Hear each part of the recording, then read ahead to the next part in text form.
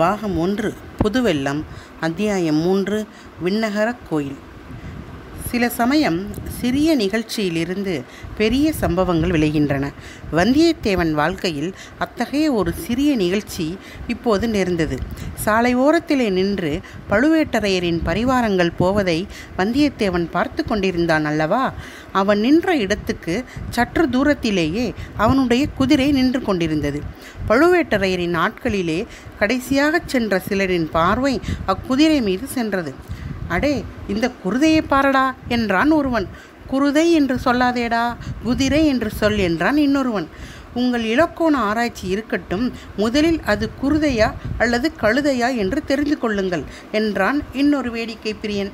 அதையும் பார்த்து விடலாமடா என்று சொல்லிக்கொண்டு அந்த ஆட்களில் ஒருவன் குதிரையை அணுகி வந்தான். அதன் மேல் தாவி ஏற முயன்றான். ஏற பார்க்கிறவன் தன் எஜமானன் அல்ல என்பதை அந்த அறிவு கூர்மையுள்ள குதிரை தெரிந்து கொண்டது. அந்த வேற்று மனிதனை ஏற்றிக்கொள்ள மாட்டேன் என்று முரண்டு பிடித்தது. இது பொல்லாத குதிரையடா, இதன் பேரில் நான் ஏறக்கூடாதாம். பரம்பரையான அரச குலத்தவன் தான் இதன் மேல் ஏறலாமாம். அப்படி என்றால் தஞ்சாவூர் முத்தரையன் திரும்பி வந்துதான் இதன் மேல் ஏற வேண்டும் என்று அவன் சமத்காரமாக பேசியதை கேட்டு மற்ற வீரர்கள் நகைத்தார்கள். ஏனென்றால் தஞ்சாவூர் முத்தரையர் குலம் நசிந்து போய் 100 ஆண்டுகள் ஆகிவிட்டன. இப்போது சோழர்களின் புலிக்கொடி தஞ்சாவூரில் பறந்து கொண்டிருந்தது. குதிரையின் எண்ணம் அவ்விதம் இருக்கலாம். ஆனால் என்னை கேட்டால் செத்துப்போன தஞ்சாவூர் முத்தேரனை காட்டிலும் உயிரோடு இருக்கிற தாண்டவராயனே மேல் என்பேன் என்றான் மற்றொரு வீரன். தாண்டவராயா, உன்னை ஏற்றிக்கொள்ள மறுக்கும் குதிரை நிஜ குதிரைதானா என்று பார்த்துவிடு. ஒருவேளை பெருமாளின் திருநாளுக்கு வந்த பொய்க்கால் குதிரையாயிருந்தாலும் இருக்கலாம் என்றான் மற்றொரு பரிகாச பிரியன். அதையும் சோதித்து பார்த்து விடுகிறேன் என்று சொல்லிக்கொண்டு குதிரை மீது ஏறப்போன தாண்டவராயன் அதனுடைய வாளை முறுக்கினான். ரோஷமுள்ள அக்குதிரை உடனே பின்னங்கால்களை 4 தடவை விசிறி உதைத்துவிட்டு ஓட்டம் பிடித்தது. குருதை ஓடுகிறதடா, நிஜ குருதைதானடா என்று அவ்வீரர்கள் கூச்சலிட்டு உய் உய் என்று கோஷித்து ஓடுகிற குதிரையை மேலும் விரட்டினார்கள். குதிரை திருநாள் கூட்டத்துக்கிடையே புகுந்து ஓடிற்று. ஜனங்கள் அதன் காலடியில் மிதிப்படாமல் இருப்பதற்காக பரபரப்புடன் அங்கும் இங்கும் நகர்ந்து கொண்டார்கள். அப்படியும் அவர்களில் சிலர் உதைபட்டு விழுந்தார்கள். குதிரை தரிகட்டு ஓடி வெறிகொண்டு ஓடியது. இவ்வளவும் வந்தியத்தேவன் கண்ணெதிரே அது சீக்கிரத்தில் நடந்துவிட்டது. அவனுடைய முகத்தோற்றத்திலிருந்து குதிரை அவனுடைய குதிரை என்பதை ஆழ்வார்க்கடியான் கண்டுகொண்டான். பார்த்தாயா தம்பி, அந்த பழுவூர் தடியர்கள் செய்த வேலையை என்னிடம் நீ காட்ட வந்த வீரத்தை அவர்களிடம் காட்டுவதுதானே என்று குத்தி காட்டினான். வந்தியத்தேவனுக்கு ஆத்திரம் பொத்துக்கொண்டு வந்தது. எனினும் பல்லை கடித்து கொண்டு பொறுமையை கடைபிடித்தான். பழுவூர் வீரர்கள் பெரும் கூட்டமாயிருந்தனர். அவ்வளவு பேருடன் ஒரே சமயத்தில் சண்டைக்கு போவதில் பொருள் இல்லை.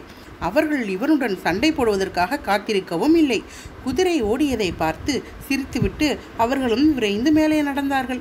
குதிரை போன திசையை நோக்கி வந்தியத்தேவன் சென்றான். அது கொஞ்ச தூரம் ஓடிவிட்டு தானாகவே நின்றுவிடும் என்று அவனுக்கு தெரியும். ஆகையால் அதை பற்றி அவன் கவலைப்படவில்லை. பழுவேட்டரையரின் அகம்பாவம் பிடித்த ஆட்களுக்கு புத்தி கற்பிக்க வேண்டும் என்ற எண்ணம் அவன் உள்ளத்தில் அழுத்தமாக பதிந்தது. புளியந்தோப்புக்கு அப்பால் ஜன சஞ்சாரமில்லாத இடத்தில் குதிரை சோகமே வடிவாக நின்று கொண்டிருந்தது. வந்தியத்தேவன் அதன் அருகில் சென்றதும் குதிரை கனைத்தது. ஏன் என்னை விட்டு பிரிந்து சென்று இந்த சங்கடத்துக்கு உள்ளாக்கினாய் என்று அந்த வாயில்லா பிராணி குறை கூறுவது போல் அதன் கனைப்பு துணித்தது. வந்தியத்தேவன் அதன் முதுகை தட்டி சாந்தப்படுத்தலானான். பிறகு அதை திருப்பி அழைத்து கொண்டு சாலை பக்கம் நோக்கி வந்தான். திருவிழா கூட்டத்தில் இருந்தவர்கள் பலரும் அவனை பார்த்து, இந்த முரட்டு குதிரையை ஏன் கூட்டத்தில் கொண்டு வந்தாய் தம்பி? எத்தனை பேரை அது உதைத்து தள்ளிவிட்டது என்றார்கள். இந்த பிள்ளை என்ன செய்வான்? குதிரைதான் என்ன செய்யும்? அந்த பழுவேட்டரையரின் முரட்டு ஆட்கள் அல்லவா இப்படி செய்துவிட்டார்கள் என்று இரண்டொருவர் சமாதானம் சொன்னார்கள். ஆழ்வார்க்கடியான் இன்னமும் சாலையில் காத்து கொண்டு நின்றான். இதேதடா சனியன், இவன் நம்மை விடமாட்டான் போலிருக்கிறதே என்று எண்ணி வந்தியத்தேவன் முகத்தை சுருக்கினான். தம்பி, நீ எந்த பக்கம் போகப் போகிறாய் என்று ஆழ்வார்க்கடியான் கேட்டான். நானா, கொஞ்சம் மேற்கு பக்கம் சென்று பிறகு தெற்கு பக்கம் திரும்பி சிறிது கிழக்கு பக்கம் வளைத்து கொண்டு போய் அப்புறம் தென்மேற்கு பக்கம் போவேன் என்றான் வந்தியத்தேவன். அதையெல்லாம் நான் கேட்கவில்லை. இன்று ராத்திரி எங்கே தங்குவதாய் என்று கேட்டேன். நீ எதற்காக அதை கேட்கிறாய்? ஒருவேளை கடம்பூர் சம்புவரையர் அரண்மனையில் நீ தங்குவதாயிருந்தால் எனக்கு அங்கே ஒரு வேலை இருக்கிறது. உனக்கு மந்திர தந்திரம் தெரியுமா என்ன? நான் கடம்பூர் அரண்மனைக்கு போகிறேன் என்பதை எப்படி அறிந்தாய்? இதில் என்ன அதிசயம்?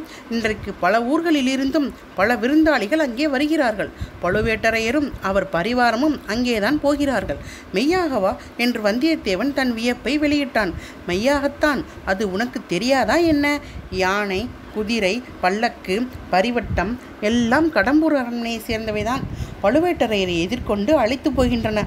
பழுவேட்டரையர் எங்கே போனாலும் இந்த மரியாதையெல்லாம் அவருக்கு நடைபெற்றே ஆக வேண்டும். வந்தியத்தேவன் மௌன யோசனையில் ஆழ்ந்தான். பழுவேட்டரையர் தங்குமிடத்தில் தானும் தங்குவதென்பது எளிதில் கிடைக்கக்கூடிய வாய்ப்பு அல்ல. அந்த மாபெரும் வீரருடன் பழக்கம் செய்து கொள்ள ஒரு சந்தர்ப்பம் கிடைத்தாலும் கிடைக்கலாம். ஆனால் அவருடைய முரட்டு பரிவாரங்களுடன் ஏற்பட்ட அனுபவம் இன்னும் அவனுக்கு கசந்து கொண்டிருந்தது. தம்பி, எனக்கு ஒரு உதவி செய்வாயா என்று ஆழ்வார்க்கடியான் இரக்கமான குரலில் கேட்டான்.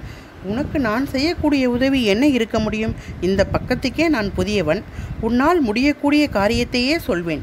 இன்று இரவு என்னை கடம்பூர் அரண்மனைக்கு அழைத்து கொண்டு போ. எதற்காக? அங்கே யாராவது வீரசைவர் வருகிறாரா?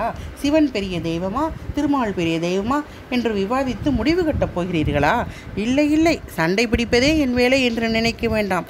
இன்று இரவு கடம்பூர் மாளிகையில் பெரிய விருந்து நடைபெறும். விருந்துக்கு பிறகு களியாட்டம், சாமியாட்டம், குரவை கூத்து எல்லாம் நடைபெறும். குரவை கூத்து பார்க்க வேண்டும் என்று எனக்கு ஆசை. அப்படி இருந்தாலும் நான் உன்னை எப்படி அழைத்து போக முடியும்? என்னை உன் பணியாள் என்று சொன்னால் போகிறது. வந்தியத்தேவனுக்கு முன்னால் ஏற்பட்ட சந்தேகம் வலுப்பெற்றது. அந்த மாதிரி ஏமாற்று மோசடிக்கெல்லாம் நீ வேறு யாரையாவது பார்க்க வேண்டும். உன்னை போன்ற பணியாளன் எனக்கு தேவையில்லை. சொன்னால் நம்பவும் மாட்டார்கள். மேலும் நீ சொன்னதை எல்லாம் யோசித்து பார்த்தால் என்னையே இன்று கோட்டைக்குள் விடுவார்களோ என்று சந்தேகம் உண்டாகிறது. அப்படியானால் நீ கடம்பூருக்கு அழைப்பு பெற்று போகவில்லை என்று சொல்லு. ஒரு வகையில் அழைப்பு இருக்கிறது. சம்புவரையர் மகன் கந்தமாறவேலன் என்னுடைய உற்ற நண்பன். இந்த பக்கம் வந்தால் அவர்களுடைய அரண்மனைக்கு அவசியம் வர வேண்டும் என்று என்னை பலமுறை அழைத்திருக்கிறான். இவ்வளவுதானா? அப்படியானால் உன் பாடே இன்றைக்கு கொஞ்சம் திண்டாட்டமாகத்தான் இருக்கும். இருவரும் சிறிது நேரம் மௌனமாக போய்கொண்டிருந்தார்கள். ஏன் என்னை இன்னும் தொடர்ந்து வருகிறாய் என்று வந்தியத்தேவன் கேட்டான். அந்த கேள்வியே நானும் திருப்பி கேட்கலாம். நீ ஏன் என்னை தொடர்கிறாய்? உன் வழியே போவதுதானே. வழி தெரியாத குற்றத்தினால்தான் தம்பி. நீ எங்கே போகிறாய்? ஒருவேளை கடம்பூருக்குத்தானா? இல்லை, நீதான் என்னை அங்கு அழைத்து போக முடியாது என்று சொல்லிவிட்டாயே. நான் விண்ணகர கோவிலுக்கு போகிறேன். வீரநாராயண பெருமாள் சன்னதிக்குத்தானே? ஆம், நானும் அந்த ஆலயத்துக்கு வந்து பெருமாளை சேவிப்பதற்கு விரும்புகிறேன். ஒருவேளை விஷ்ணு ஆலயத்துக்கு நீ வரமாட்டாயோ என்று பார்த்தேன். பார்க்க வேண்டிய கோவில், தரிசிக்க வேண்டிய சன்னதி. இங்கே ஈஸ்வர முனிகள் என்ற பட்டர் பெருமாளுக்கு கைங்கரியம் செய்து வருகிறார். அவர் பெரிய மகான். நானும் கேள்விப்பட்டிருக்கிறேன். ஒரே கூட்டமாக இருக்கிறதே. கோயிலில் ஏதாவது விசேஷ உற்சவம் உண்டோ? ஆம், இன்று ஆண்டாள் திருநட்சத்திரம். ஆடி 18ஆம் பெருக்கோடு ஆண்டாளின் திருநட்சத்திரமும் சேர்ந்து கொண்டது. அதனால்தான் இவ்வளவு கோலாகலம். தம்பி, ஆண்டாள் பாசுரம் ஏதாவது நீ கேட்டிருக்கிறாயா? கேட்டதில்லையே. கேட்காதே. அதை காதினாலேயே கேட்காதே. ஏன் அவ்வளவு வைஷ்யம்? வைஷமியமும் இல்லை, விரோதமும் இல்லை. உன்னுடைய நன்மைக்குச் சொன்னேன். ஆண்டாளின் இனிய பாசுரத்தை கேட்டுவிட்டாயானால் அப்புறம் வாளையும் வேலையும் விட்டு எறிந்துவிட்டு என்னைப் போல் நீயும் கண்ணன் மேல் காதல் கொண்டு விண்ணகர யாத்திரை கிளம்பி விடுவாய். உனக்கு ஆண்டாள் பாசுரங்கள் தெரியுமா? பாடுவாயா? சில தெரியும். வேதம் தமிழ் செய்த நம்மாழ்வார் பாசுரங்களில் சில தெரியும். பெருமாள் சன்னதியில் பாடப்போகிறேன். வேணுமானால் கேட்டுக்கொள். இதோ கோயிலும் வந்துவிட்டது. இதற்குள் உண்மையிலேயே வீரநாராயண பெருமாள் கோயிலை அவர்கள் நெருங்கிவிட்டார்கள். விஜயாலய சோழனின் பேரனான முதற் பராந்தக சோழன் மதுரையும் ஈழமும் கொண்ட கோப்பரகேசரி என்ற பட்டம் பெற்றவன். சோழ பேரரசுக்கு அஸ்திவாரம் அமைத்தவன் அவனே. தில்லை சிற்றம்பலத்துக்கு அவன் பொன்கூரை வேய்ந்து சரித்திர புகழ் பெற்றவன். சோழசிகாமணி, சூரசிகாமணி முதலிய பல விருது பெயர்களோடு வீரநாராயணன் எனும் சிறப்பு பெயரையும் அவன் கொண்டிருந்தான். பராந்தகனுடைய காலத்தில் வடக்கே இரட்டை மண்டலத்து ராஷ்டிரகூட மன்னர்கள் வலிமை பெற்று விளங்கினார்கள். மானிய கேடத்தில் இருந்து அவர்கள் படையெடுத்து வரக்கூடுமென்று பராந்தகன் எதிர்பார்த்தான். எனவே தனது முதல் புதல்வனாகிய இளவரசன் ராஜாதித்தனை ஒரு பெரிய சைன்யத்துடன் திருமுனைப்பாடி நாட்டில் இருக்கச் செய்தான். அந்த சைன்யத்தைச் சேர்ந்த லட்சக்கணக்கான வீரர்கள் வேலையின்றி சும்மா இருக்க நேர்ந்த காலத்தில் ராஜாதித்தன் ஒரு யோசனை செய்தான். குடிமக்களுக்கு உபயோகமான ஒரு பெரும் பணியை அவர்களை கொண்டு செய்விக்க எண்ணினான். வடகாவேரி என்று பக்தர்களாலும் கொள்ளிடம் என்று மற்றவர்களாலும் அழைக்கப்பட்ட பெருநதியின் வழியாக அளவில்லாத வெள்ள நீர் ஓடி வீணே கடலில் கலந்து கொண்டிருந்தது. அதில் ஒரு பகுதியை பயன்படுத்த எண்ணி தன் வசம் இருந்த வீரர்களை கொண்டு கடல் போன்ற விசாலமான ஏரி ஒன்றை அமைத்தான். அதை தன் அருமை தந்தையின் பெயரால் வீரநாராயண ஏரி என்று அழைத்தான். அதன் கரையில் வீரநாராயணபுரத்தை ஏற்படுத்தி அதில் ஒரு விண்ணகரையும் எடுத்தான். விஷ்ணு கிரகம் என்பது அந்நாளில் விண்ணகரம் என்று தமிழாக்கப்பட்டு வழங்கிற்று. ஸ்ரீமன் நாராயணமூர்த்தி நீரில் பள்ளி கொண்டு நீர்மயமாக இருப்பவர் அல்லவா?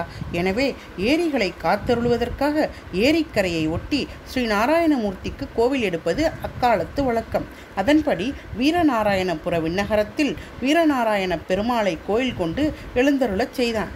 அத்தகைய பெருமாளின் கோவிலுக்குத்தான் இப்போது வந்தியத்தேவனும் ஆழ்வார்க்கடியானும் சென்றார்கள். சன்னதிக்கு வந்து நின்றதும் ஆழ்வார்க்கடியான் பாட ஆரம்பித்தான்.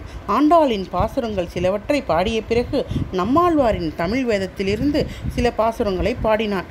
பொலிக பொலிக பொலிக போயிற்று வள்ளுயிர் சாபம் நலியும் நரகமும் நைந்த நமனுக்கிங்கு யாதொன்றுமில்லை களியும் கெடும் கண்டுகொள்மின் கடல் வண்ணன் பூதங்கள் மண்மேல் மலிய புகுந்து இசைபாடி ஆடி ஒளிதரக் கண்டோம் கண்டோம் கண்டோம் கண்டோம் கண்ணுக்கினி என கண்டோம் தொண்டீர் எள்ளீரும் வாரீர் தொழுது தொழுது நின்றார்த்தும் வண்டார் தன்னந்துளாயான் மாதவன் பூதங்கள் மண்மேல் பண்டான் பாடி நின்றாடி பறந்து திரிகின்றனவே.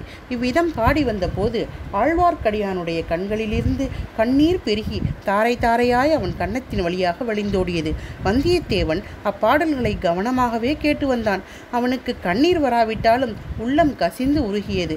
ஆழ்வார்க்கடியானை பற்றி அவன் முன்னர் கொண்டிருந்த கருத்தும் மாறியது. இவன் பரமபக்தன் என்று எண்ணிக்கொண்டான். வந்தியத்தேவனைப் போலவே கவனமாக அப்பாசுரங்களை இன்னும் சிலரும் கேட்டார்கள். கோயில் முதலிமார்கள் கேட்டார்கள். அர்ச்சகர் ஈஸ்வர பட்டரும் கண்ணில் நீர்மல்கி நின்று கேட்டார். அவருக்கு அருகில் நின்று கொண்டு அவருடைய இளம் புதல்வன் பால்மணம் மாறா பாலகன் ஒருவன் கேட்டிருந்தான். ஆழ்வார்க்கடியான் 10 பாசுரங்களை பாடிவிட்டு களிவயல் தென்னன் குருகூர் காரி மாறன் சடகோபன் ஒளிபுகழ் 1010 உள்ளத்தை மாசருக்குமே என்று பாசுரத்தை முடித்தான். கேட்டிருந்த பட்டரின் குமாரனாகிய பாலகன் தன் தந்தையிடம் ஏதோ கூறினான். அவர் மல்கிய கண்ணீரை துடைத்து கொண்டு, ஐயா, குருகூர் சடகோபர் என்னும் நம்மாழ்வார் மொத்தம் 1000 பாடல்கள் பாடியிருப்பதாக தெரிகிறதே, அவ்வளவும் உமக்கு தெரியுமா என்று கேட்டார். அடியேன் அவ்வளவு பாக்கியம் செய்யவில்லை, சில 10கள் தான் எனக்கு தெரியும் என்றான் ஆழ்வார்க்கடியான். தெரிந்த வரையில் இந்த பிள்ளைக்கு சொல்லிக் கொடுக்க வேண்டும் என்றார் ஈஸ்வரமுனிகள். பின்னாளில் இந்த ஊர் பல பெருமைகளை அடையப் போகிறது. பால்வடியும் முகத்தில் தேஜஸ் பொலிய நின்று நம்மாழ்வார் பாசுரங்களை கேட்ட பாலகன் வளர்ந்து நாதமுனிகள் என்ற திருநாமத்துடன் வைஷ்ணவ ஆச்சாரிய பரம்பரையில் முதலாவது ஆச்சாரியார் ஆகப் போகிறார். குருகூர் என்னும் ஆழ்வார் திருநகருக்கு சென்று வேதம் தமிழ் செய்த நம்மாழ்வாரின் 1000 பாசுரங்களையும் தேடி சேகரித்து வரப்போகிறார். அப்பாசுரங்களை அவருடைய சீடர்கள் இசையுடன் பாடி நாடெங்கும் பரப்பப் போகிறார்கள். நாதமுடிகளின் பேரராக அவதரிக்கப் போகும் ஆளவந்தார் பல அற்புதங்களை செய்தருளப் போகிறார். இந்த இருவரும் அவதரித்த க்ஷேத்திரத்தை தரிசிக்க உடையவராகிய ஸ்ரீ ராமானுஜரே ஒரு நாள் வரப்போகின்றார். வரும்போது வீரநாராயண ஏரியையும் அதன் 74 கணவாய்களையும் பார்த்து அதிசயிக்கப் போகிறார். ஏரி தண்ணீர் 74 கணவாய்களின் வழியாக பாய்ந்து மக்களை வாழ வைப்பது போலவே நாராயணனுடைய கருணை வெள்ளத்தை ஜீவகோடிகளுக்கு பாயச் செய்வதற்காக 74 ஆச்சாரிய பீடங்களை ஏற்படுத்த வேண்டும் என்று அம்மகானின் உள்ளத்தில் உதயமாகப் போகிறது. அதன்படியே 74 சிம்மாசனாதிபதிகள் என்ற பட்டத்துடன் வைஷ்ணவ ஆச்சாரிய புருஷர்கள் ஏற்பட போகிறார்கள். இந்த மகத்தான நிகழ்ச்சிகளையெல்லாம் வைஷ்ணவ குரு பரம்பரை சரித்திரம் விவரமாக சொல்லட்டும் என்று விட்டுவிட்டு மறுபடியும் நாம் வந்தியத்தேவனை கவனிப்போம். பெருமாளை சேவித்துவிட்டு ஆலயத்துக்கு வெளியில் வந்ததும் வந்தியத்தேவன் ஆழ்வார்க்கடியானை பார்த்து, நம்பிகளே, தாங்கள் இத்தகைய பரமபக்தர் என்றும் பண்டித சிகாமணி என்றும் எனக்கு தெரியாமல் போயிற்று. ஏதாவது அபச்சாரமாக நான் பேசியிருந்தால் மன்னிக்க வேண்டும் என்றான். மன்னித்து விடுகிறேன் தம்பி, ஆனால் எனக்கு இப்போது ஒரு உதவி செய்வாயா சொல்லு. தாங்கள் கேட்கும் உதவி என்னால் முடியாது என்றுதான் சொன்னேனே, நீங்களும் ஒப்புக்கொண்டீர்களே. இது வேறு விஷயம். ஒரு சிறிய சீட்டு கொடுக்கிறேன். கடம்பூர் அரண்மனையில் நீ தங்கினால் தக்க சமயம் பார்த்து ஒருவரிடம் அதை கொடுக்க வேண்டும். யாரிடம்? பழுவேட்டரையரின் யானைக்கு பின்னால் மூடு பள்ளக்கில் சென்றாளே அந்த பெண்மணியிடம். நம்பிகளே, என்னை யார் என்று நினைத்தீர்கள்? இம்மாதிரி வேலைக்கெல்லாம் நான் தான் அகப்பட்டேன். தங்களை தவிர வேறு யாராவது இந்த வார்த்தை என்னிடம் சொல்லியிருந்தால் தம்பி, படபடப்பு வேண்டாம். உன்னால் முடியாது என்றால் மகாராஜனாய் போய் வா. ஆனால் எனக்கு மட்டும் இந்த உதவியினை செய்திருந்தால் ஏதாவது ஒரு சமயத்தில் உனக்கும் என் உதவி பயன்பட்டிருக்கும். பாதகமில்லை, போய் வா. வந்தியத்தேவன் பிறகு அங்கே ஒரு கணம் கூட நிற்கவில்லை. குதிரை மீது தாவி ஏறி விரைவாக விட்டுக்கொண்டு கடம்பூரை நோக்கி சென்றான்.